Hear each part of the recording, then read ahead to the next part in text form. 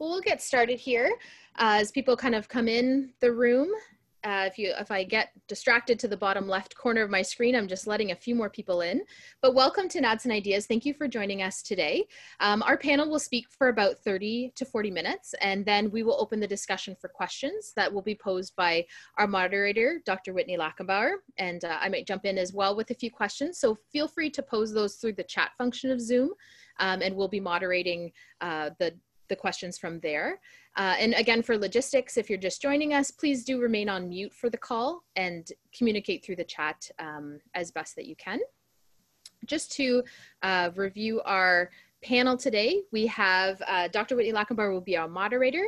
Then we will hear from Dr. Peter Kickert and Dr. Magali Villemier, and then Bianca Romagnoli, who is one of our graduate fellows. So we look forward to hearing from them today on the Canadian Rangers and resilience. And just to give you a little bit more background on NADCEN, so we are a collaborative network, and we provide timely, relevant, and reliable expert advice on North American and Arctic defense and security topics. So we address 3 core policy challenges, as well as many intersection points throughout those, which include the defense role in the Arctic, NORAD modernization, the future of North American defense, and the evolving role of major powers in global strategic competition. We conduct leading edge research with students. We have a fabulous group of emerging scholars, as well as we liaison with Northern stakeholders and rights holders, and we do research that tests core assumptions and prompt policy innovation. And I encourage you to check out our website there at nadcen.ca, and also to follow us on Twitter. Our wonderful postdoc, Dr. Nancy Teeple, does a great job updating our Twitter on a lot of the wonderful pieces that we have coming in. Sometimes on a daily basis, we have updated research. So please do check us out there. We also have a really strong group of students, like I mentioned, as well as a strong network that has a breadth of knowledge across different disciplines. And there's a people page on our website that you can also look at us there. So thank you very much for joining us again. And without further ado, to keep us to time as best we can, I will now turn it over to Dr. Lachenbauer. Thanks, Shannon. Thanks, everybody, for joining us. I was asked just to give a couple of minutes of introduction, and I promise I'll keep it to that. Some of you know me, I'm a little bit effusive sometimes, especially on a topic like the Canadian Rangers, which is so near and dear to my heart. So in addition to being an academic, I also get to serve as the Honorary Lieutenant Colonel for 1st Canadian Ranger Patrol Group, with 61 patrols across the territory north and northern BC. And just to kick things off, our theme today is about resilience. And it's a broad theme, so we're going to be chatting about it oriented towards Rangers specifically, but hopefully more broadly playing into a narrative that we're developing through NADCEN about Arctic security, often being tethered to this idea of sovereignty, but now moving that back towards one of security, or pardon me, of resilience as one of the animating ways of conceptualizing the changing Arctic security environment and what we should be doing. So this ties to broadened definitions of security. And as we've talked about in previous NADCEN events, most of what the Government of Canada now does adopts much broader and deeper concepts of security, and broadening meaning moving beyond just the military sphere, so including other aspects of security or sectors of security, and then deepening, meaning not just looking at the national security or the international level, but also deepening it down to individuals and communities. And this very much animates and frames the whole of government, or now as it's been modernized, the whole of society approach to security, and attempts to horizontally link so many of the different actors that bring capacity to our collective response to security issues. A lot of this plays out in the Arctic and Northern Policy Framework, with a whole myriad of pillars. Some people suggest this is way more than what the Harper government was doing, or its preceding Martin government, or all the preceding Northern strategies. I say it's just more pillars, but a lot of this really represents Canada's Northern strategy, an enduring one that goes back to 1970 and talks about the interdependent elements of development and people and environment, and how a government has to balance off these dynamics. And every actor representing the Canadian state, including Department of National Defence, Canadian Armed Forces, also has a responsibility to be attuned to all of these different issues and priorities. And encapsulated there, as you see on the left of your screen, in this sweeping statement that talks about strong, self-reliant people and communities working together for vibrancy, sustainability, at home and abroad while expressing Canada's enduring Arctic sovereignty. And I love that because it makes it about the people and makes it about the communities that are the purest expression of sovereignty in our country.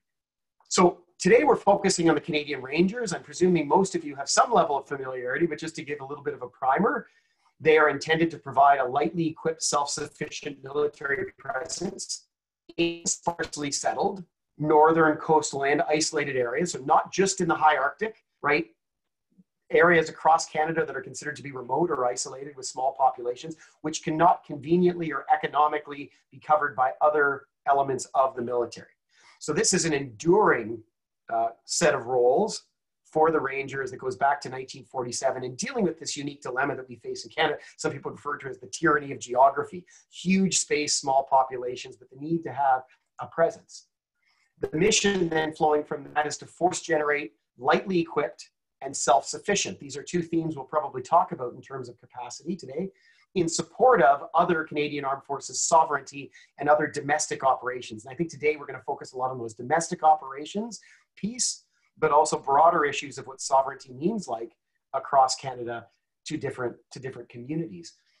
So what can Rangers do? What do they do? Surveillance and sovereignty or presence patrols.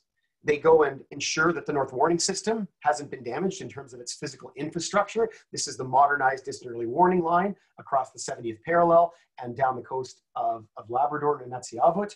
Report suspicious and unusual activities. They're often referred to as the eyes and ears, but also the voice of the military, who can pass along their local knowledge that they have of their areas, and then also serve as guides and expert advisors to other elements of the Canadian Armed Forces that deploy up to their local areas.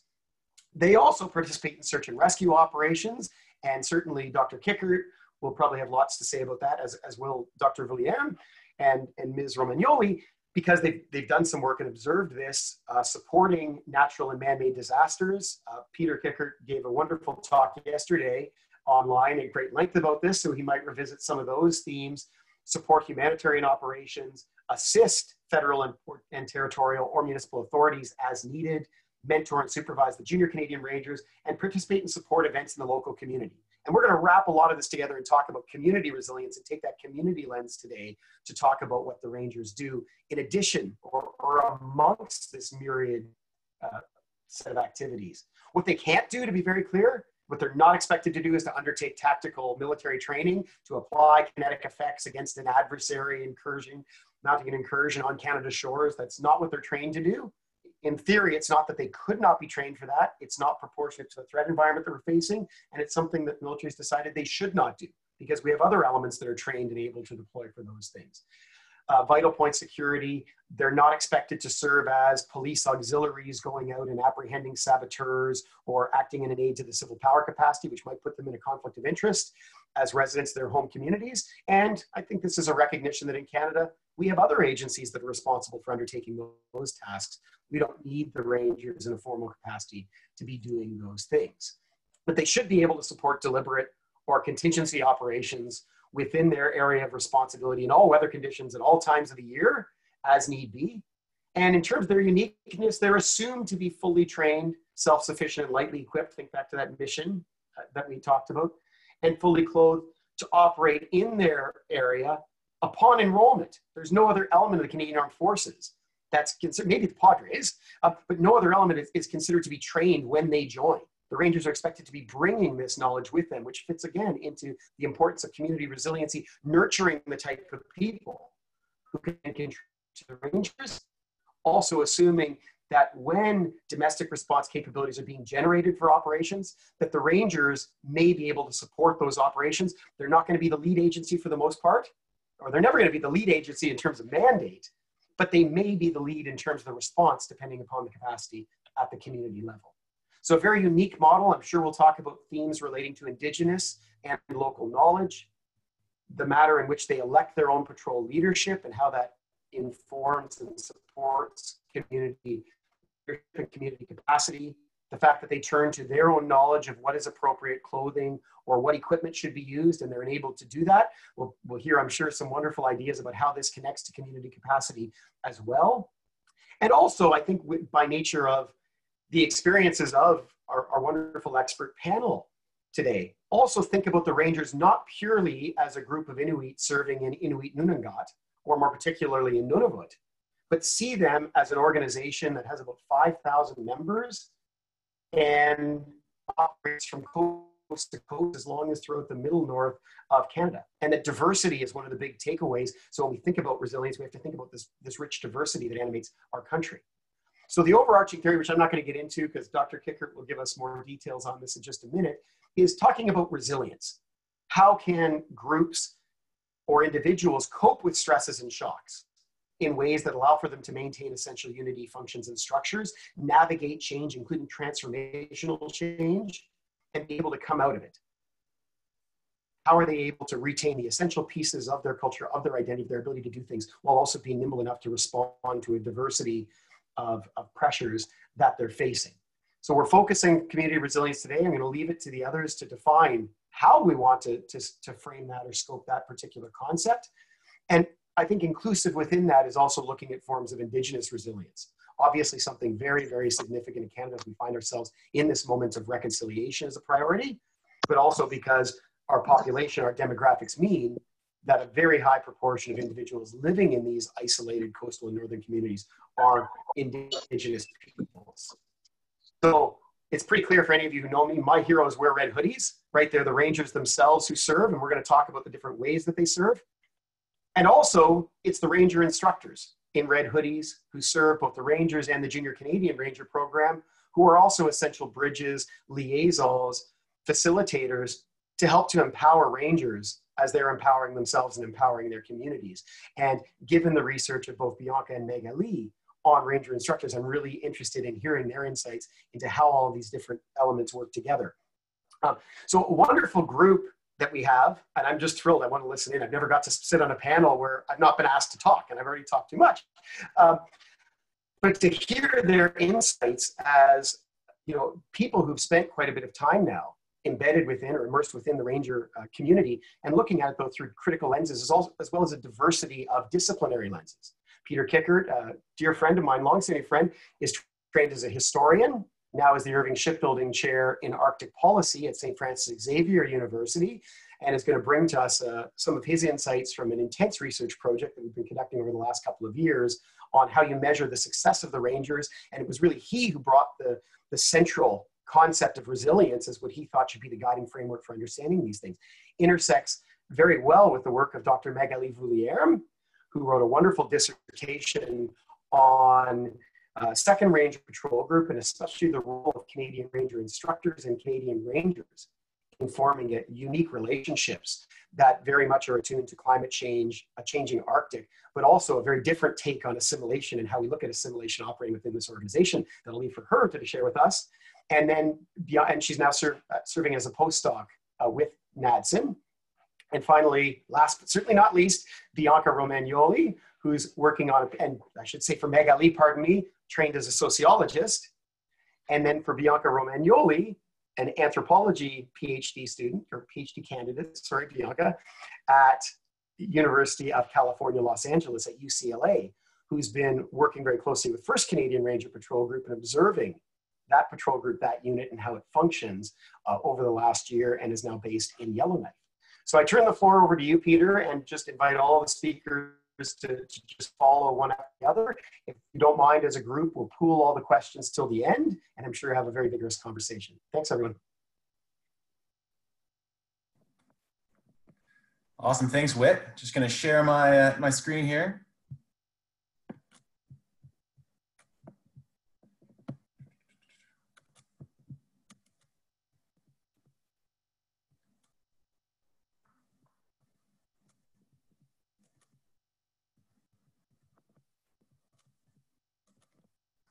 Sorry, I think everyone see the screen okay? Shannon, is up? Awesome. All right, I just want to spend a few minutes, and Shannon was very clear, we have 10 minutes apiece, so I'm going to fly through this, but talking about the Rangers and resilience and what exactly, you know, Whitney and I are meaning as we use that term and apply it into the kind of the Ranger framework. So as kind of Whitney laid out, resilience, it's a complex term, and it's one that's been defined hundreds of times across dozens of different disciplines. It's got a lot of different meanings, but I think in general, when we're talking about resilience, we're talking about the ability to cope with and respond to adversity and disturbances in our change. And a resilient system is one that can, withstand abrupt disturbances like a natural disaster, a wildfire, earthquake, and one that can kind of withstand more enduring, long-standing change, something like the effects of climate change. Now, when people talk about resilience, it's often looking at it from a very theoretical perspective. What are the building blocks, ingredients of resilience? How is that actually developed, whether it be at the individual or community or state level? And there's a lot of ideas around that. A lot's been written around that, right? What are these key variables? I think that what's lacking in the literature, and what certainly a lot of other scholars have pointed out, is that what's lacking is kind of more tangible, concrete examples of how you operationalize resilience. So Dr. Anita Chandra and Dr. Joey Acosta have done a ton of work on building resilience in Los Angeles, for instance, one of the communities that was the first to adapt this framework to kind of bolster their own resilience as a city.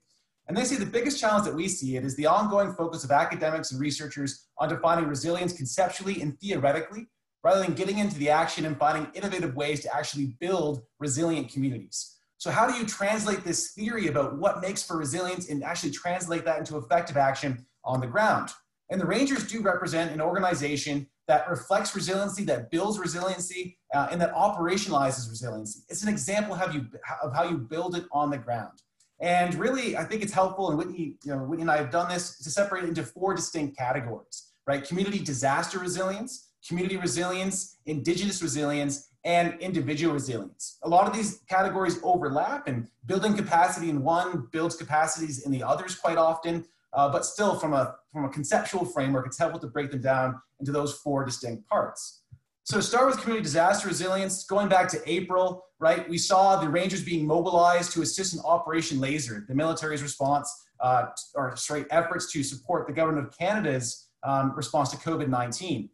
So hundreds of Rangers were mobilized across the country, and they did such a wide variety of tasks. They were doing everything from community wellness checks, delivering prescription medicine, doing public awareness campaigns, encouraging people to wear their masks, setting up operation centers. They were cutting and delivering firewood to people who needed it, clearing snow from key areas in their communities.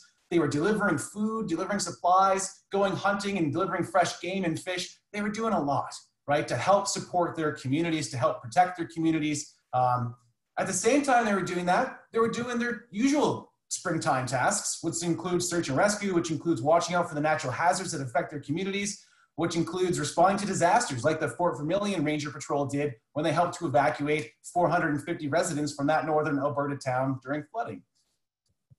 So because of their presence and because of their capabilities, Rangers often play a supporting role to other government agencies in preparing for, mitigating, responding to, and recovering from disasters. They play a huge role in community disaster resilience, and that's the ability to anticipate and, where possible, prevent or at least minimize the potential damage a disaster might cause, and to cope with the effects of a disaster if it occurs, to maintain certain basic functions and structures during the disaster, and to recover and adapt to the changes that result. Like, really, the Ranger organization has provided an answer to a very difficult question. How can targeted government investment actually build resilience in these kind of isolated, remote communities that often have small populations, limited infrastructure, and lack response capacity, and are very distant from rapid external assistance? So again, there's lots of literature on what are the building blocks of a community disaster resilience, but generally speaking, resilience flows from people being empowered to tap into their existing social relationships, their networks, to assist one another, to work through a disaster together. It flows from people being empowered to use their skills and their resources, and it flows from communities developing the capacities that are required to respond effectively to any disaster. And those span things from hazard identification, risk analysis, to trained response teams, to people to community organizations being able to work together, and with external agencies who might come in to also participate and help in a disaster. And the Rangers, I mean, they do this very regularly.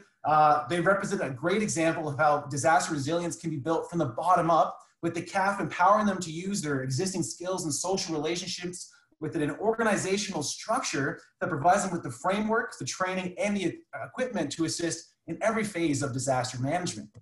Specifically, the Rangers bolster community disaster resilience by their presence, because they can provide an immediate response, their organization, their leadership, and their training, their ability to work with internal and external organizations and the whole of society response, their ongoing involvement in community preparedness and hazard risk analysis, their social relationships and networks, right, by bringing their communities together and be able to work with the different elements of their communities. And I think probably most importantly, the trust they've earned from their fellow community members. So again, in the discussion period, I'm happy to go into all that in more detail, what that actually means, how that plays out in disasters. For the interest of this 10-minute framework, let me go on to community resilience. And Whitney actually introduced this more general concept already. So just to reiterate what he was saying, this is a more broad concept that focuses on a community's ability to navigate continuous change, ongoing disruptive processes, and a socio-ecological characterized by uncertainty, unpredictability, and surprise.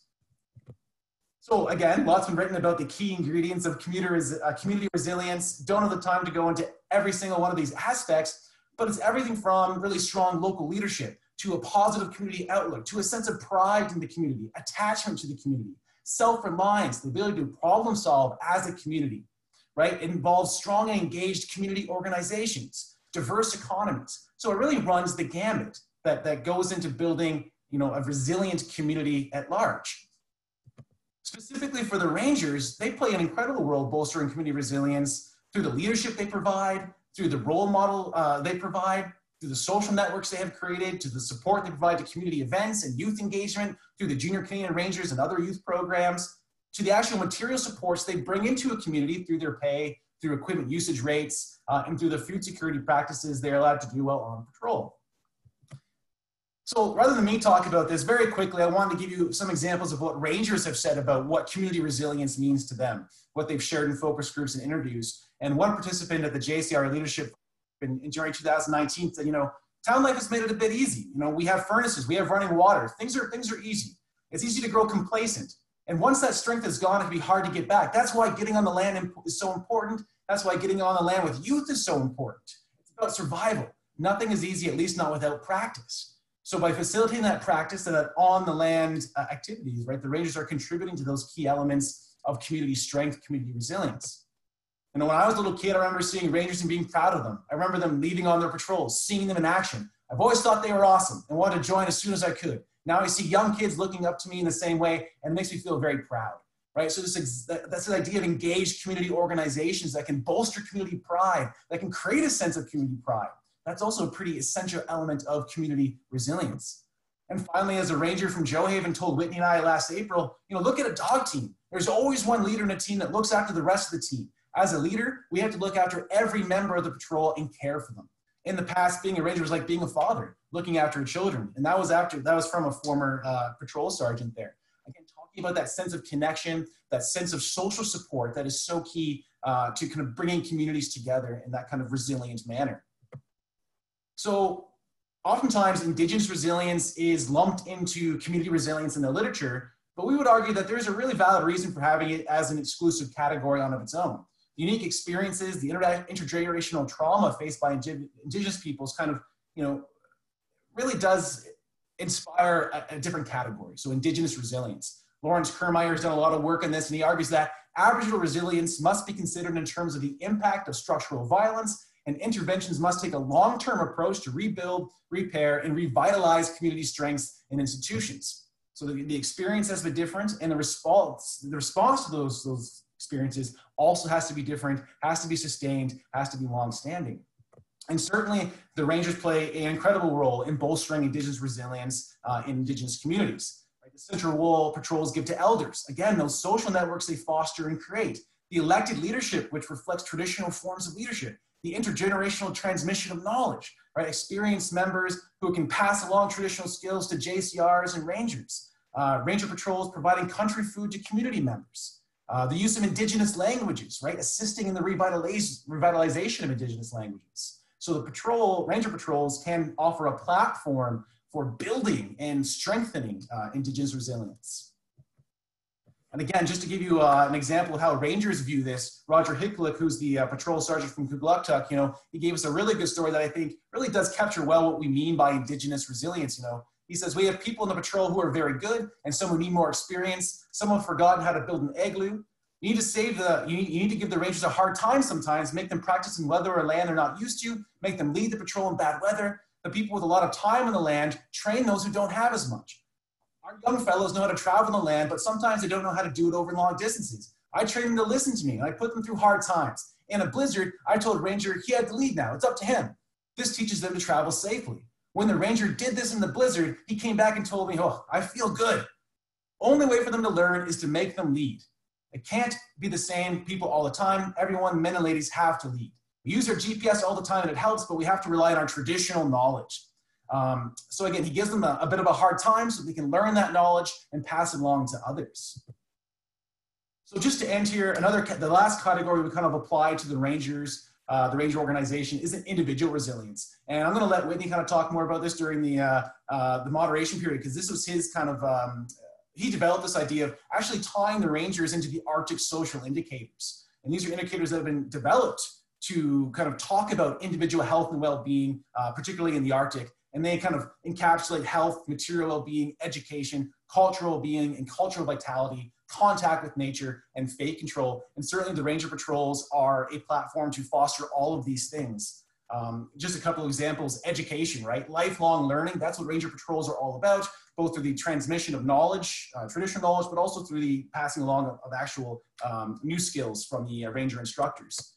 And of course, Ranger Patrols also do instill, as we've already heard from one of our Rangers, confidence and pride, which are key elements of individual resilience according to the Arctic Social Indicators. So thank you for that. I hope I didn't go too far past 10 minutes in that very quick introduction to resilience. Very much look forward to our conversations moving forward today and hearing your thoughts on this framework as it applies to the Rangers. Thanks for your time.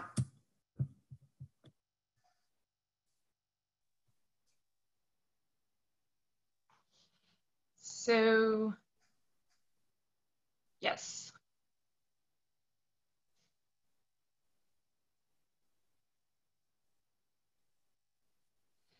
So hi everyone. So first, many thanks for inviting me to participate in this NADS ID series. So to quickly introduce myself, and as said earlier, I am currently working as a postdoc in the NADS. And I'm also a researcher at DIOPSA and at the French laboratory of CEARC.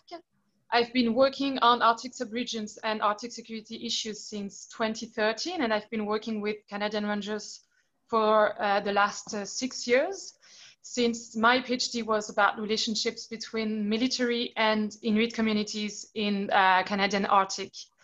I conducted an inductive analysis of Canadian Rangers patrols, and for this research, I conducted field work in Nunavut, but I especially conducted field work and interviews with Rangers and Rangers instructors from Nunavik.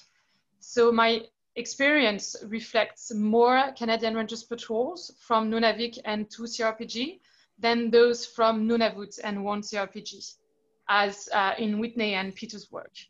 I think it's important to underline this because there is a distinctive difference between 2CRPG and 1CRPG. And according to me, one of the most important difference, if not the most important, is the fact that Rangers instructors are full-time reservists in 2CRPG, whereas Rangers instructors are part of the regular forces in 1CRPG. So that being underlined, thank you very much for the very interesting and important work that it's been doing in the disaster resilience framework. And results underlined here echo well with some of the PhD results, of my PhD results. And there are several parallels that I've been, yeah, it's okay, yeah, with the PowerPoint, don't worry. Yeah, it's running by itself, yeah. So there are several parallels that I drew while reading Peter's article and Whitney and Peter's report. And more precisely, in the resilience framework developed in the report and article resonates with the agency theory that I mobilized in my PhD. And I didn't work on disaster management per se, but I think that this really highlights the beneficial aspect of the Canadian Rangers patrols for communities. So very briefly, agency is the human capacity to intentionally influence the course of one's lives and actions, as well as to influence others, collective action systems, or the social and natural space. So thus, everyone can be a proactive agent with auto-organizational and auto-regulative capacities. And so as reservists, rangers choose to be part of a patrol, and they join to help their community and to help their youth with the Junior Canadian Rangers program. And thus they are active actors and responsible for their community's patrol. So rooted in communities, Canadian Rangers patrols are very much a proof of and a tool for the strengthening of Inuit and Indigenous agency. Hence, I very much agree about how the Canadian Rangers patrols are a suited and appropriate tool of personal and community empowerment for Inuit and Inuit communities, and as such, a source of individual, collective, cultural, Indigenous, and community resilience. For the sake of discussion, I do, however, want to open the discussion about the maritime role of Canadian Rangers patrols.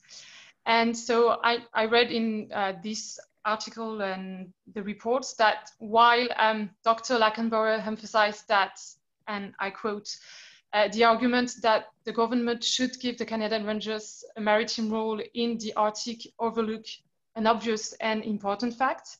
Rangers already operate in the maritime domain by boats in summer and by snowmobile in winter. And Dr. Kikot advocated for more involvement of Canadian Rangers for mass rescue operations or mass casualty events, and particularly for those patrols situated, located on the Northwest Passage, so particularly for patrols from the 1 CRPG. And so, yes, I do agree that Canadian Rangers have their own boats, and these are suited for climates and for their needs. And moreover, that Inuit people is historically and culturally a coastal people, living near Arctic coast and heavily relying on marine mammals and fish. But in some of the interviews that I conducted, and this is also reflected in the reports and article, rangers said that they want to and should have more training in marine search and rescue. So I think this shows that they want to help more and they are in demand. And moreover, in the reports, there is a quote underlying that rangers will go help and rescue people no matter what. So with or without activation of their patrols for a maritime search and rescue, with or without specific training. However, if there is like a mass maritime disasters, I am wondering about the ability of Canadian Rangers private boats to help rescue, for example, a sinking ship of 100 or 1,000 tourists. And I mean, there has been recently a very tragic accident last month about a ranger from Natashquan, so it's Basse-Côte-Nord in Quebec, who actually, yeah, he reportedly died saving his grandson because there were not enough room for the both of them in the boat that came to rescue them. So yes, Canadian Rangers have boats and already operate in the maritime domain, but maybe there could be room for improvement, or at the very least, like room for discussion today. What would be the solution to improve the involvement of Canadian Rangers for mass marine disasters? Is it technically or humanly possible? And also, could we put that responsibility, like mental wealth and mental resilience, on the rangers? So yeah, so this is maybe tricky questions, but I was really wondering about them when I was reading the report and the articles. So thank you very much. That will be all for me for now. And I will now let the screen to Bianca. Hello, so I do not have a slideshow because I don't like making them, to be honest with you all. I find them difficult. Okay, so you have to look at me, I guess. So first, I just want to say thank you to Shannon, Peter, Whitney, and Magdalene for being part of this conversation, and for everybody else that's listening in, and also for being integral to my own research. What I really love about our little group of Ranger academics is that we come to our collective research from very different theoretical and methodological backgrounds. So as an anthropologist in training, I have the extreme privilege of having the opportunity to work directly at 1 CRPG in Yellowknife for an extended fieldwork period. So I'll be here for about 2 to 3 years. This approach has allowed me to engage with and then theorize the nuanced and everyday experiences that happen at 1 CRPG. Specifically, Being immersed at One CRPG allows me to examine the effective relationships that emerge from the cross-cultural interactions between rangers and ranger instructors, or RIs. Overall, in my own research, one of my central questions examines the shifting role of militarization and bureaucratization within One CRPG and the effects of that. I'm really interested in thinking about how, due to a variety of external factors that almost everybody else has already sort of touched on, with climate change, tourism, various industries, along with internal factors, so the rapid turnaround of leadership and shifting ideologies on both militarism and Canadian nationalism in the North, there has been a push to grow the ranger role and take on more responsibility.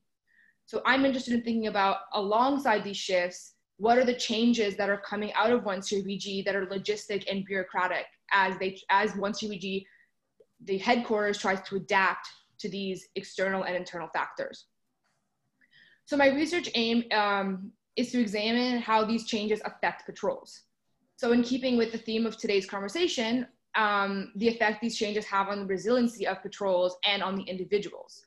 So for one RI I spoke with, who's just finishing up 4 years at the unit, he saw having community resiliency as having a ranger in a ranger patrol is about, and I quote, paying into the military ethos, the unit, and the mission, right? And I think Peter talked about that a lot in his slide, and you can see the connection there.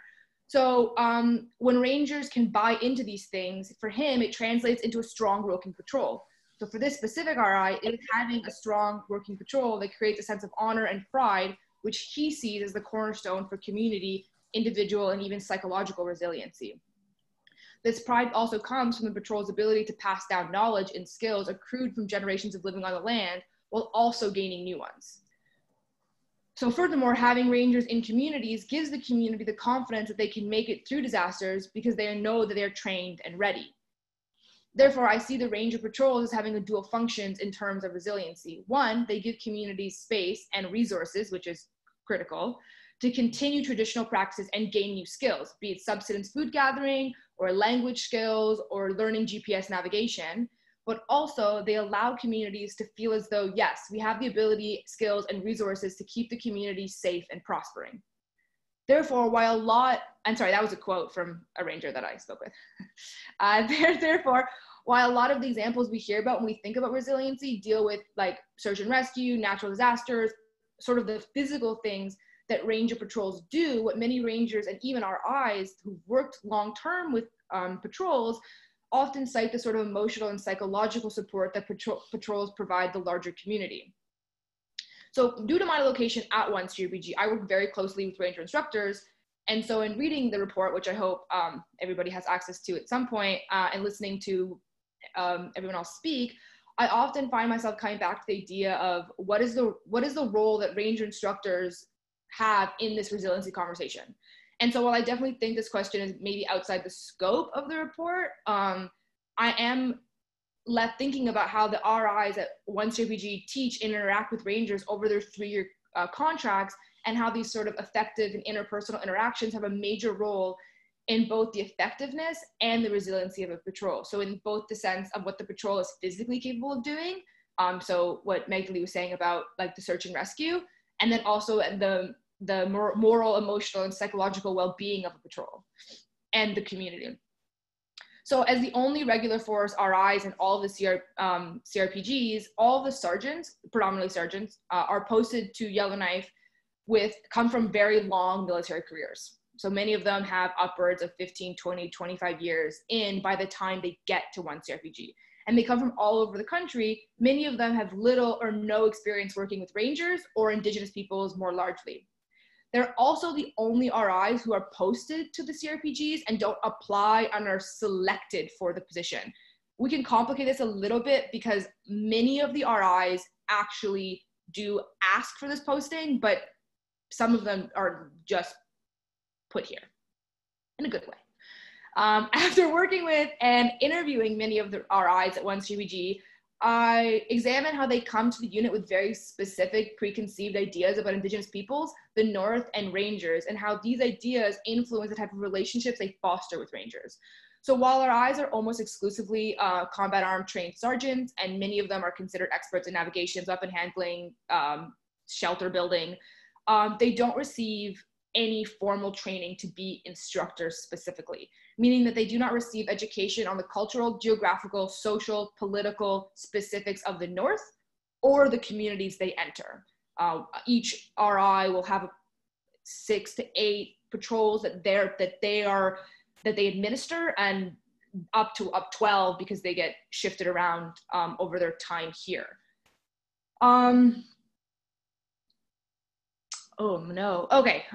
Instead, much of the training is passed down between RIs, where incoming RIs travel with current RIs to communities for their first 2 patrols.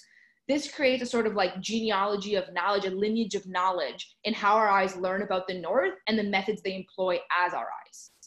In discussing this lessons learned approach to leadership, one RI explained how whenever he takes out a new RI on the land, he says he repeatedly emphasizes how quote, the only way to make being a Ranger work is to accept the Ranger way.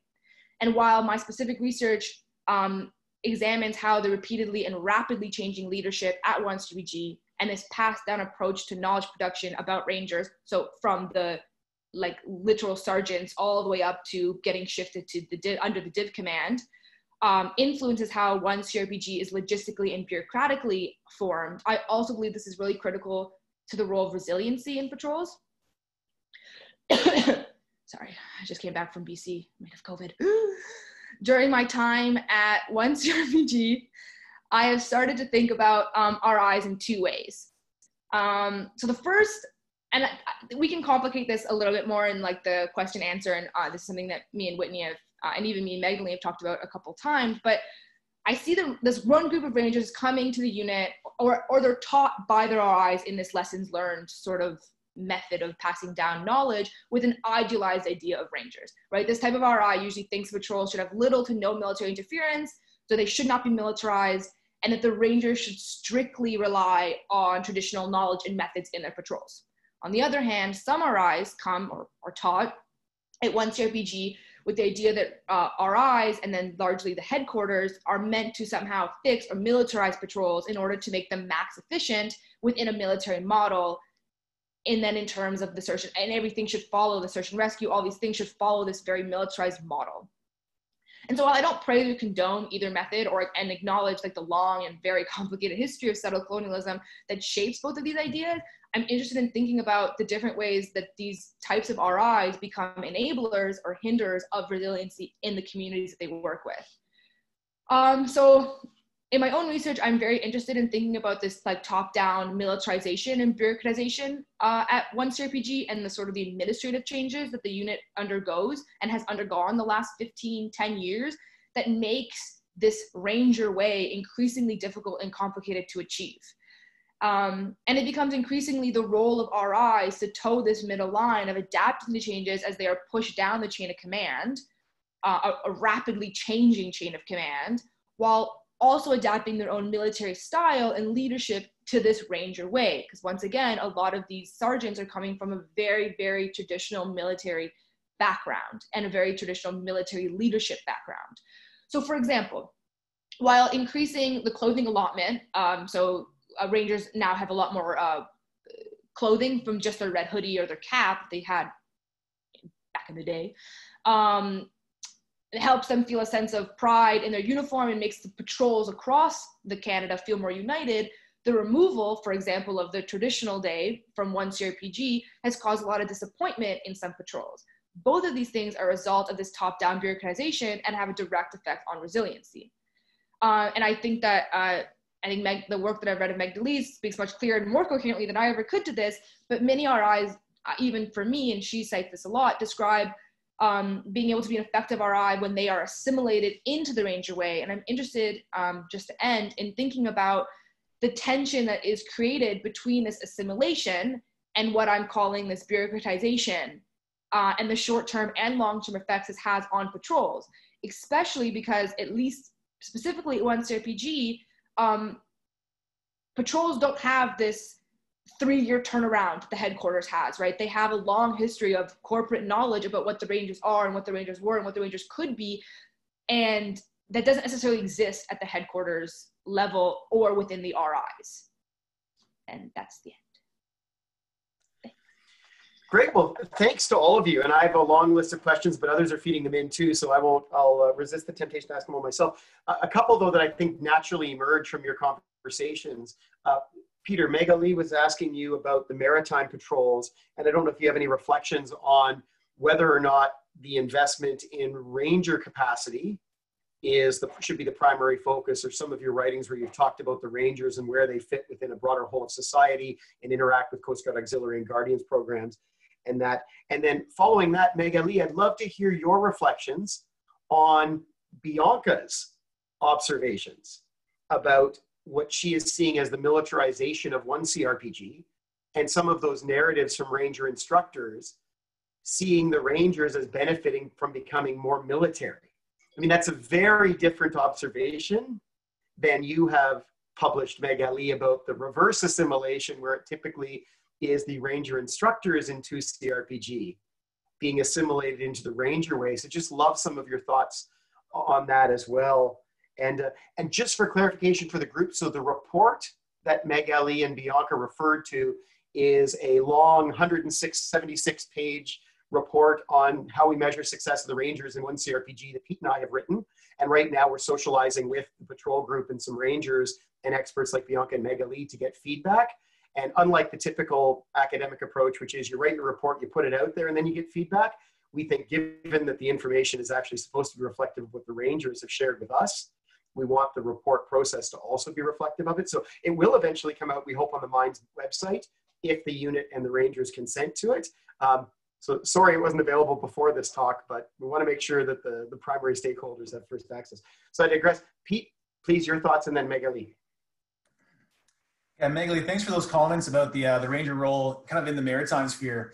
So just to preface this, there's been a long, last few years have brought quite a few calls for the Rangers to be given a bigger maritime role. At one point, the idea of having, maritime Rangers, was kind of batted around in some media circles and by some prominent kind of Arctic security speakers. Pierre LeBlanc, for instance, has quite frequently said the Rangers need to have a bigger maritime role.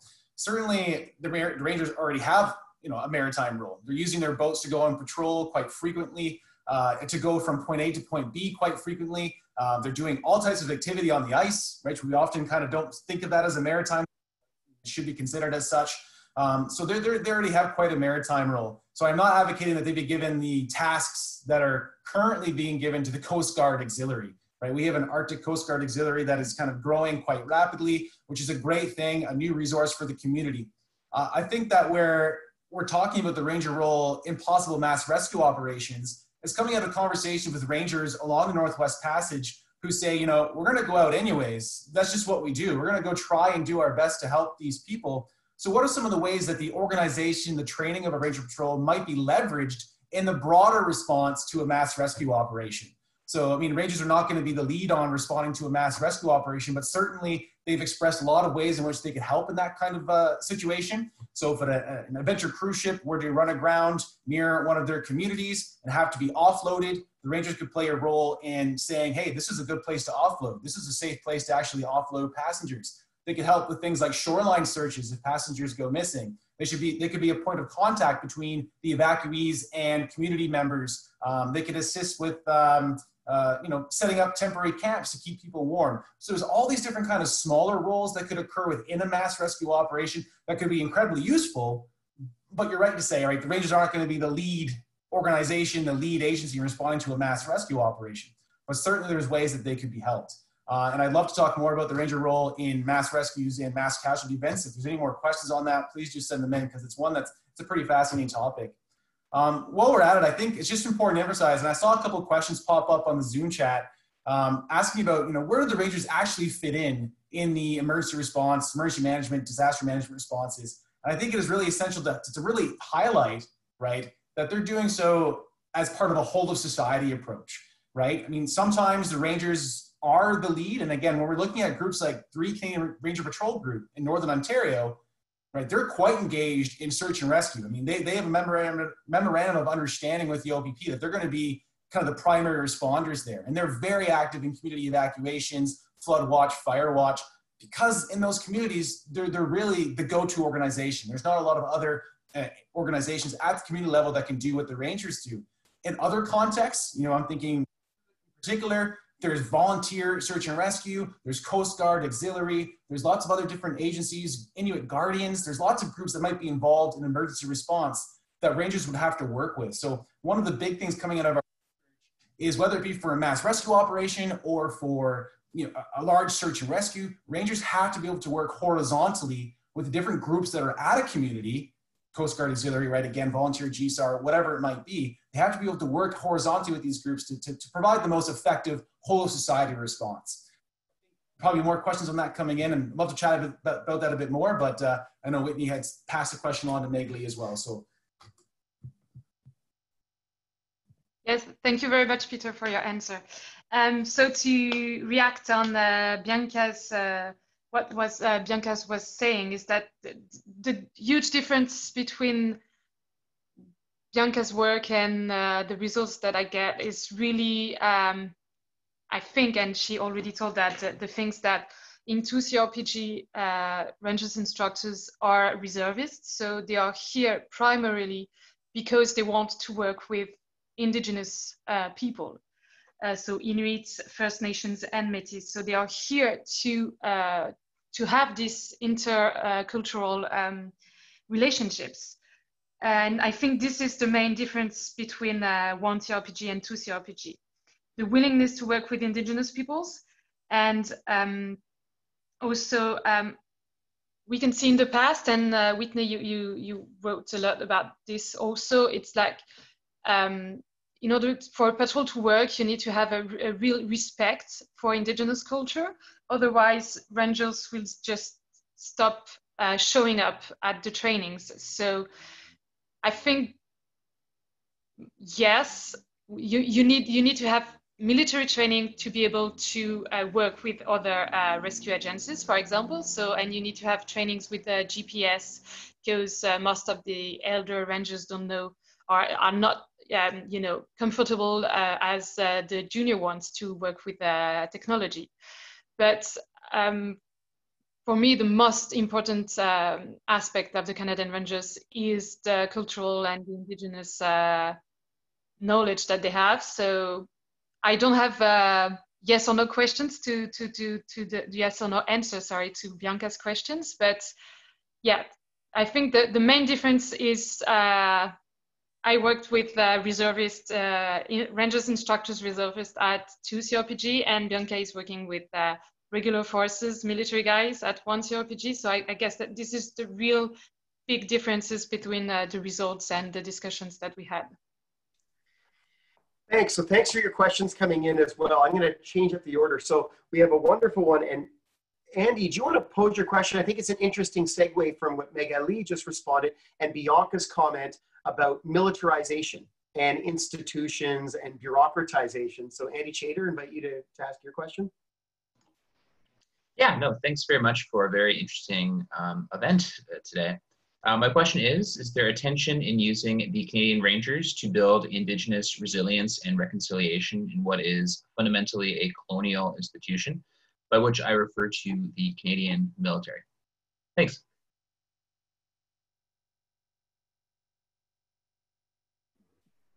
Did you want me to answer that? Well, it'll be a conversation. Yeah, absolutely. Sorry, the tension between the communities and the military, or the tension within communities? It could be either, it could be both. I meant sort of tension more generally. So I've actually, when I first sort of started thinking about 1CRPG, this was probably like one of like the main questions that I was also thinking about, and it's really hard to answer because there's so many communities that have such a different relationship to the state, in my opinion, that I don't know. I think Whitney maybe has a longer history of like working in like a variety of communities. but even just like the difference between like communities that are below the tree line and above the tree line and their relationship to like colonialism in general is like radically different. And then I also think that there's a very different, and I don't want to speak for like rangers, I'm very like confident like that's not my job, but I think that they have a very different relation, like to them, like the rangers is maybe seen in terms of even as a resiliency thing as a more like encompassing community thing. I don't know. I don't know if I'm messing this up. Sorry, Whitney. No, playing on this idea, I think another way, Dr. Shader, if you think about it's a great question. It's a big challenge. It is a very challenging one, Bianca, to wrestle with. And I've thought about it a ton over the last 2 decades. Partly, I'd say it's precisely because the military is often held up as the ultimate colonial institution, that the very fact that we have rangers as an enduring long-term relationship that meets so many of the criteria that Peter identified in terms of community resilience is exactly why it's so important to be potentially at the vanguard of some of the aspects of reconciliation in practice or mutual understanding. And in a way, I'd suggest if this can happen in a military context, in what is often depicted as the most colonial of institutions, what's the excuse in other institutions of government to not be able to have healthy, positive, mutually reinforcing, trust-based relationships like the Rangers embodies? So in essence, I almost turn it around and often think about it as, this is exactly where we should be looking for reconciliation. These are exactly the types of models that can inspire us going forward. We're not in a post-colonial moment. We can have huge debates about that if you want, but we're not post-colonial. We still are enduring and grappling with legacies and realities of colonialism. Understanding then that some of these colonial institutions can be better. They can still be sites of reconciliation. They can be sites of supporting empowerment in the language that Peter used and we've all used in terms of agency and Nag Hammadi. It's not disempowering people by assisting them to be empowered. In fact, I have a very different worldview as a parent and as a human being about saying mutual support is exactly what we're looking for here. And the Rangers is not going to be the panacea. It's not going to answer everything. It can't address every challenge facing communities. It's not perfect in the way it's expressed in every patrol. There are going to be huge differences in terms of leadership capacity or desires for certain forms of engagement, but all that is the beauty of the diversity that makes up Canada. And I still think the fact that we have a military that I've described in the past as, in the Rangers at least, representing a lot of the postmodern forms of what things could take, there's something exciting there for me. And it's one of the things that drew me to the Rangers in the first place and has kept me there ever since, that if all of our theories are built upon oppositional models and that reconciliation is something that has not been done and is only something we can do going into the future, I think we're missing some of these important stories like the Rangers that actually maybe show us what has happened, understand why it happens and why it works, and then take some of those lessons and apply them in diverse settings. But enough from me. Scott McDonald, love to turn over the question because I think you have a natural bridge to tie this to the youth component. Thanks very much, Whitney. My question is, what do you see as the key role of the Rangers in helping the JCRs become more resilient? In my experience, as youth become more resilient, so do communities. Thanks very much. Magali, I know you did quite a bit of work on the JCRs as well when you were looking at your agency theory and your dissertation and in some of your subsequent writings. Would you like to? Yes, because in my PhD, I defended thesis that Canadian Rangers patrols help strengthening human security of Inuit Canadian Arctic security communities, And well, they help junior to become more resilient with different tools. So they are pushing them to go out on the land, like fishing and hunting. So I guess this is a really huge part of the Indigenous resilience to know how to hunt, how to fish, and to know their environment. There are also the FACE program, which is the Prevention for Harassment and Sexual Abuse program, is really huge for the community. And one ranger actually told me that this program is the only one working in Nunavik, and it was the first program really speaking with drug abuse and sexual harassment with junior rangers. And I guess that this is a huge, yeah, it's a really important program for Inuit communities, since there are a lot of social issues with that kind of drugs abuse and harassment. And by forcing them to talk to each other and to also to call a bunch of numbers if they are feeling down and they need help and they need someone to talk to. I think I don't have the numbers, and I'm really not good at numbers, but lots of Rangers instructors told me that the suicide rates decrease for the last years because thanks to with this tool of Junior Rangers program. So I'm not saying that this is the only program for Inuit and Nunavut communities, but I guess that this is a cornerstone of, to help the youth dealing with their daily issues, I guess. And to add a couple of points with the last questions. And I just wanted to say that in their interviews, some Rangers instructors told me that before joining 2CRPG, they didn't know the differences between Métis, First Nations, and Inuit people. And I mean, I think you can't have an effective reconciliation if you're not able to tell the differences between the three main Indigenous peoples in your country. But I guess I'm not Canadian, so yeah. It's a great set of points. Peter, Bianca, if either of you want to weigh in on the JCR question, I think, Scott, it's a great one, and Megali, you've done a great job of helping to formulate it. I think the relative attention given to the JCR program and its elevation to really being considered one of the core missions of the Rangers, one of the core tasks is to perform that mentorship role, is telling in and of itself. And one of my favorite anecdotes comes from Sergeant Peter Moon, who's been the longstanding public affairs ranger in 3CRPG in Northern Ontario, who really encouraged me early on to say, wrap your head around, Whitney, the fact that we're entering into Anishinaabe, Cree, Oja Cree communities who are living the transgenerational trauma associated with residential schools and all the dysfunction and other things that flow from that, willing to send their young people down to a centralized camp down in Geraldton, led by Rangers, entrusting their children with the military, to play on that theme of the previous question, entrusting them to go down and believing that those kids are in great hands. They're not only going to have their cultural sense of value and worth affirmed, they're going to build confidence, and we trust that they're going to be treated properly with respect and come back better people. And I mean, that was just a moment to me that blew my mind, to say sometimes in the most unexpected places, you find relationships forming, but that relationship is entirely predicated on a healthy relationship between Rangers and their host community, their home community. The JCRs flow from that and leverage it. So it's this wonderful package. And I think the amplification of the JCR program, not a subcomponent of the reserves, we don't have child soldiers in Canada, right?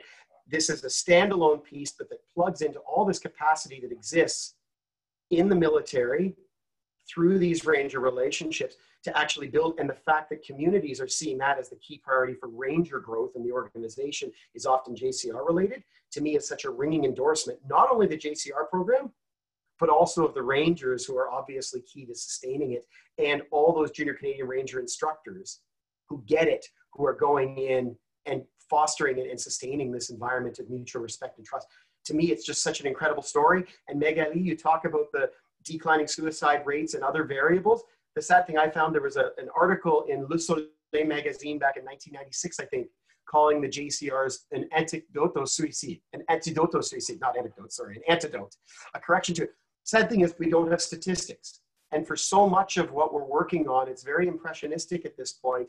And one of the things that we're finding is, how do you come up with indicators that will allow us to have a more robust set of data, not overly complicated stuff, but just some basic data to say, this is not just anecdotal. This is demonstrable to decision makers to say, these are things worth investing more in, as long as you're investing in the right kind of ways, because it has brought tangible results and makes for a better Canada. Pete, over to you.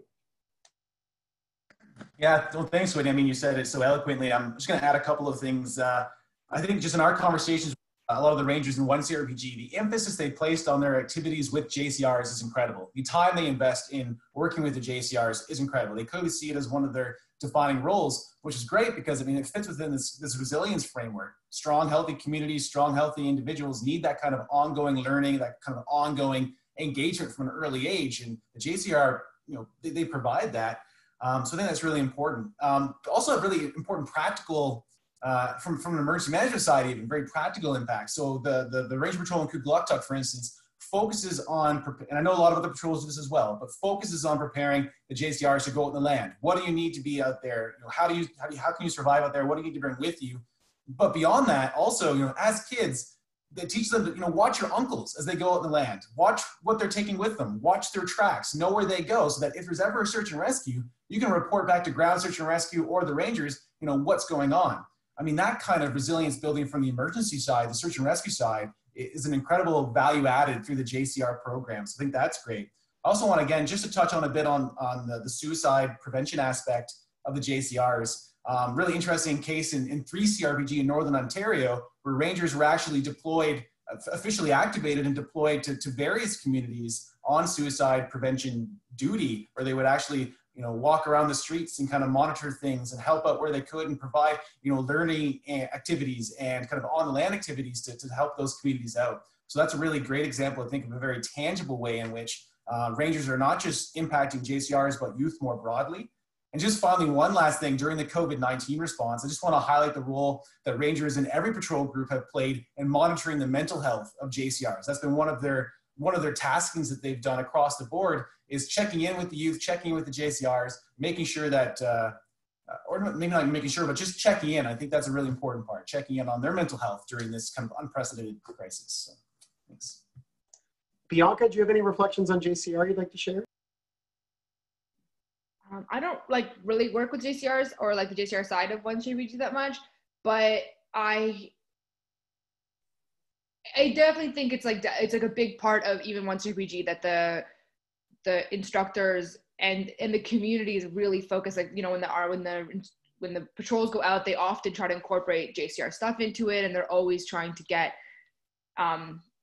like it like kind of coinciding when they do things. And I think that's like an interesting way. Like, it's also just like part of this like community, right? It's not like the Rangers are one thing and then the JCRs. It is very integrated, which I think is what maybe made you make that comment about the child soldiers, because I think a lot of people, like, they think that there's like, it's a really thick black line. Like, there's not any gray area between like these are like, it's really like, it's a dark line that like everybody's repeatedly like drawing over. But I think because it's about the community, and so they do integrate them together, not because they're trying to make child soldiers, but because they're so interlinked in the community resiliency and community building aspect of it, not in the military aspect of it. That's what I've like seen. I don't really spend a lot of time. Wonderfully put. And I think that's really helpful to even, I'm going to use that phrase about drawing a really dark line there, where that's understood even within the separate companies and different constructs depending on the patrol group, the way that that's actually coordinated. I'm going to turn to Troy Bouffard. You have a specific question, and then I'll turn it over immediately to Derek Moss as well for a question. And maybe even if we just hear the 2 questions together, that will give you time to all respond to both of them. So Troy. Thank you, Whitney, and thank you for this presentation. This is wonderful, and it has special meaning as I do some work with DoD. In fact, this week I had another session with officials across the nation, and this helps me to explain Canadian Ranger roles and operational responsibilities in the North, and it's received very well. So thank you for this. This is important information. My question is I would like to know what are the Canadian Rangers' roles when it comes to interagency responsibilities, such as when the RCMP might be deployed to communities and there's an expectation for support. Is there a formal role for Canadian Rangers? Are there aspects of other interagency interactions that work particularly well or are problematic that you might have suggestions about? And Derek, do you want to ask your question as well? And then the different panelists, because we're getting close to time, we'll have a chance to sort of reflect on all of them. Is that okay? Sure, that's wonderful. I'll try and make it quick and shamelessly. I'm going to use my question to add a couple of comments before I actually ask the question. I apologize for that. Just a shout out to the Canadian Armed Forces in general, in addition to the JCR program, which is absolutely spectacular. We shouldn't also forget what the Reg Force does to help Indigenous youth, particularly with programs like Raven, Bold Eagle, and Black Bear. Raven in particular concentrating on the north of 60 youth. So three other great programs. And if I can circle back to the talk about colonialism, much like whether it's the North or Ranger patrols in general are not homogenous, I would offer that their view of the Crown is also not homogenous. And it also depends on what department you're talking about. So they would have a very different view, not to put words in Indigenous people's mouths, but a very different view of the Coast Guard as a department, as the Department of National Defense or the Canadian Armed Forces, and then compare that to the RCMP or INAC. Very, very different views across the board. So the question pertains to Ranger instructors. So maybe Bianca, I'll let Whitney decide, but I kind of got this from some of your comments. It can be tough being a Ranger instructor. So you're going off on your own into a community where, as you say, you haven't had a lot of training on the cultural aspects. And they see and experience things that are very different to probably the way they've been brought up. I know that there was a proposed initiative around 2013, 2014.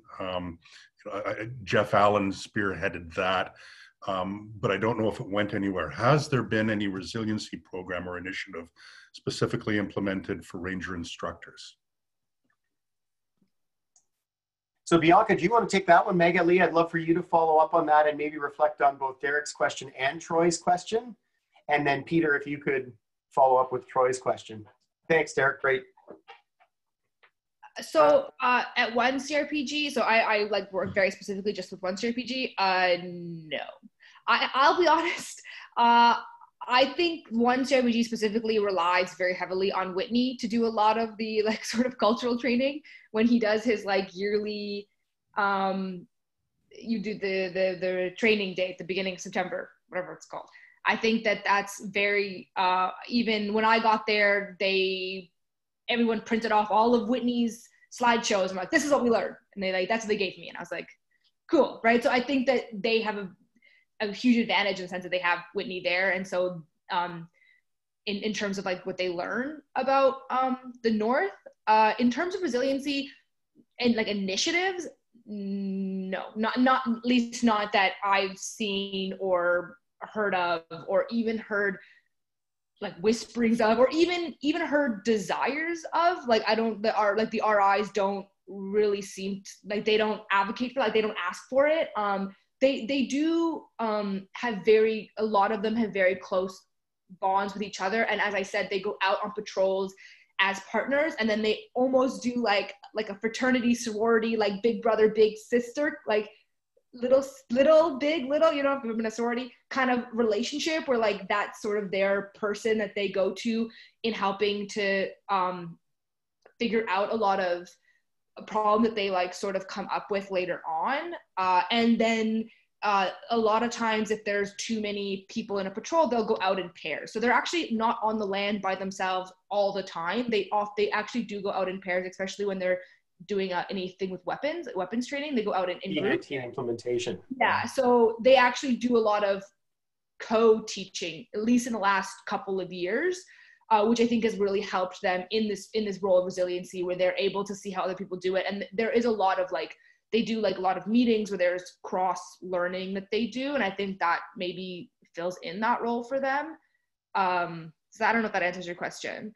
I can add a little tiny bit just to say Military Family Services has taken an interest in using the MFRCs, so the Military and Family Resource Centers, in the different areas, and making sure that Ranger instructors and their families can avail themselves of the services has been something articulated much more strongly in the last 5 years. the full extent of Major Allen's initiative, no, was not implemented. One can also look at the last paragraph in the DND, Canadian Armed Forces Ombudsman's report on the Canadian Rangers.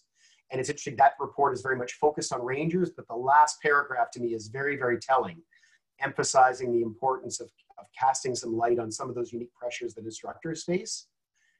And I think that that's something that within the different patrol groups, there's been efforts done individually by patrol groups to identify ways that they can provide the supports. But in terms of an overarching Army-wide, I think that's something that we may see coming, and even the refinement of the language, so strong, secure, engaged, commitment 108, to improve the training, to enhance the training and effectiveness of the Rangers, that language, to me, created the space to put much more investment, deliberate investment into Ranger instructors and supports for Ranger instructors, not just dedicating all of the attention into growing the Rangers in numbers. To me, that's really important. If Rangers are, as Magali and Bianca and Peter all said, this bridge between the military and communities, then it's really important that those Ranger instructors be healthy, or else the whole health of the organization and relationship will suffer. Sorry, I said too much. Magali, over to you. Can I just say one more thing too? I will also say, at least at One CRPG, there is an opportunity to extend your contract out 1 or 2 years after your 3 years. And everybody almost exclusively that I've spoken to who has left the 3 years or even after 4 years has cited like burnout as part of the problem. Like either through their family, like their family just can't handle, you know, then now all of a sudden they have a 2-year-old and a 3-year-old at home, and like the wife's working full time and they can't manage that. But like burnout, yeah, what you're saying about like the family resources, like they needed a lot, because they're gone 2 weeks of the month every month essentially, and there's a lot of burnout in their job, and I think that they talk about that a lot too. Sorry. Let's get Magali. Yes, so yeah, I don't know about any official initiatives, but like Whitney already talked about that. But from what I heard in the interviews, Rangers instructors are kind of mentoring each other. There is like an elder Rangers instructors that will go on the field with a new one to help him or her, you know, get used to the community. But it is true that in the interviews, lots of them talk about the fact that they are social workers. So like they need to deal with social issues, they need to deal with children, and some are not prepared to do that. But others also said that the work that they were doing in the Canadian Rangers patrols were actually kind of similar that the one that they were doing in Afghanistan in a peacekeeping operation. So it's really like help civil society building up and find ways to find solutions to their social problems and stuff. And this is actually why, you know, I started my PhD thinking I will be working on civil-military relationships. And since in my interviews, I had a lot of data pointed on social issues and the need to help communities. This is why my PhD is on human security and not on civil-military operations and civil-military relationships.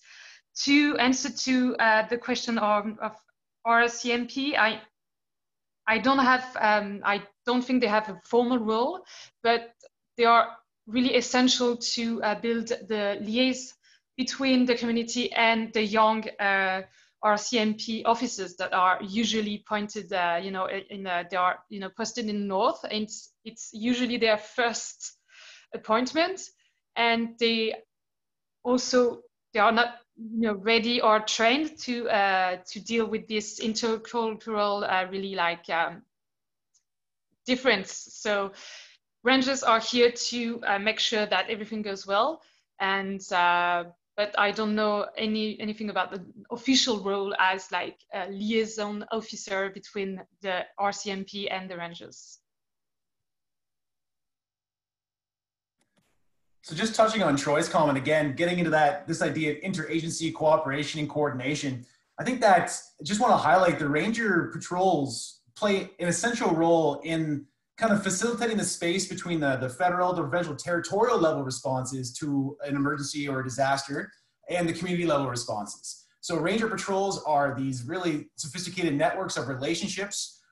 They know people in the community, they know almost everybody in the community oftentimes, and they wear a lot of different hats. They're involved in a lot of different things. So when, for instance, there's a community evacuation, rangers can tell responding agencies, hey, this is who's vulnerable, this who needs assistance right away, this who should be evacuated right away. So rangers, from an interagency perspective, are a really vital, they really provide a vital entry point into communities for responding agencies. So I think that's a really key role they play. Can it be strengthened? Absolutely. Certain steps have been taken to strengthen that role. Lots of times, military exercises in the North are practicing natural disaster response, community evacuations, this kinds of things. So different ranger patrols do get experience with this, but certainly there could be greater opportunities to practice these skill sets and to really establish these relationships a bit more strongly. Actually, Whitney and I were on a call the other day with rangers from 2CRPG who were talking about the response to COVID-19 and how initially there was some issues with that between public health agencies and the rangers, with the public health agencies not really understanding what rangers could and could not do. So of course, to really have an efficient, timely response, it would be great if those roadblocks, those obstacles, those institutional silos can be broken down even a bit more to encourage even more cooperation across the board. I think just also, again, focusing on this horizontal coordination piece, that's absolutely vital. And rangers will at times have to work with different community groups, different organizations, again, whether it be the Coast Guard Auxiliary or volunteer GSAR. And sometimes that horizontal coordination is difficult because it's not practiced. And even though rangers are multi-hatted and sometimes they're members of all the organizations in the community, that doesn't allow and facilitate for coordination all the time. So actually an idea that we've been kind of working on, in addition to looking at the ranger role in community disaster resilience, is looking at the role that something like a community public safety officer might be able to play in some northern communities. And Troy, I think you'll be kind of familiar with the term we're using. It comes from the Village Public Safety Officer program. And so kind of what we're thinking is, it's a really good model. I know it has some issues in Alaska around the law enforcement side of it, but if you cut that out of it and focus on public safety, you focus on the role they play in coordinating responses to emergencies, the role they play in coordinating search and rescue, the role they play in fire. And I think in some northern communities, that model might work well to facilitate the kind of coordination and interagency cooperation that we all know is essential in emergencies and disasters. I don't know if you have any thoughts on that and translating those models across borders. And I understand there's a big review going on of the VPSO program right now, and I know there's issues with it. But I think there's a model there that could really help with some of these coordination issues that we've been identifying today. And the rangers certainly have a role in that, but it would be great if there was a community level institution that could facilitate the kind of cooperation that is so essential during these emergencies and disasters. Right. Well, thanks everyone. I think a lot of these questions will bring up ones of mandates, which is a challenging one and can sometimes get kind of mundane because it gets into that administrative side of things, but it's ultimately real. At what level do you want to delegate or devolve the agency or the empowerment to actually cross over mandates? And I think command and control issues are very clear here as well with what we're playing with now. Troy, if I can play a little bit with it, it's, for example, rangers, clearly search and rescue is not the same as body recovery. However, there's nothing to prevent rangers in an area where there's a need to recover a body from being asked to go out and do a surveillance patrol to an area where there's a need potentially to recover a body. That would not, it fits with the spirit of the law, it certainly fits with the letter of the law, and there are ways to work around it. So I guess the answer to your question, as everybody's answered more eloquently than I, is officially the RCMP is very different from the Rangers, but in good patrols where there's a real strong, healthy relationship at the community level, community resilience will have lines of communication between the RCMP and the Rangers. There are cases where even though it's not officially on the books, RCMP say, we don't go and take out our snowmobile very often. It's great if we give that to one of the Rangers who we know who doesn't have a snowmobile and their machine's being fixed to just go take it out and take it for a run and use it for an exercise. And it's awesome because it gets the buildup of carbon out of our carburetor. And at the same time, the Ranger, you got these wonderful stories about informal networks, which relates to a lot of what Pete was articulating theoretically in practice, and not wanting to necessarily formalize some of the informal networks or informal relationships that work really well. Know that they're there, not want to inhibit them, but at the same time not end up breaking something that works in practice because you want to have everything looking really clear in terms of mandates. And it's a wonderful, complicated problem set. Thank all of our panelists. for their insights. Thanks to all of you for your questions. We certainly love to hear more by email from any of you who have suggestions on where we take this. And like most good conversations, I see this just as a point of departure. For a longer conversation, congrats to Peter, and thanks to Aaron and the team at Minds for funding actually the 4 of us to work under Pete's leadership on a project looking at lessons observed and lessons learned from COVID-19 through a ranger lens. So if any of you have suggestions or ideas about with whom we should connect or ideas of how to approach that, we certainly welcome it. Otherwise, Shannon, over to you to wrap things up. Yes, thank you so much. So thank you to Whitney and Pete and Magali and Bianca. Very fascinating. And thank you as well to the participants. I felt that that was really great that we were able to incorporate so many of your questions and that Whitney was able to lead us through that. So as Whitney said, please stay tuned. We do hope to have that report that he was referring to up in due time. As well, we anticipate being able to post the PowerPoint presentations from today online, and we will also have a report on this conversation that our graduate fellow Bianca and our postdoc Magali are going to put together for us. So please stay tuned to that and feel free to pass that along to anyone who was not able to make it today. But just before all of us depart today, I just wanted to let you know that we have our next NADS and Ideas series queued up for October. So this one will be on the question, is it time for Canada to revisit missile defense participation? So we look forward that day to having our NADS and co-lead, Dr. Andrea Sharon, lead us through that with Dr. James Ferguson, Mr. Ernie Regier, and our other NADS and postdoc, Dr. Nancy Teeple. So we look forward to seeing you then. You can go online to our website to register for this event and any other forthcoming NADS and Ideas events as they become available. And please do check out our website under Research Quick Impacts. We have a lot of work done by our panelists today, especially the pieces on COVID-19 resilience, and the Rangers as well are all available there. So thank you very much. Take care, and thanks for joining us.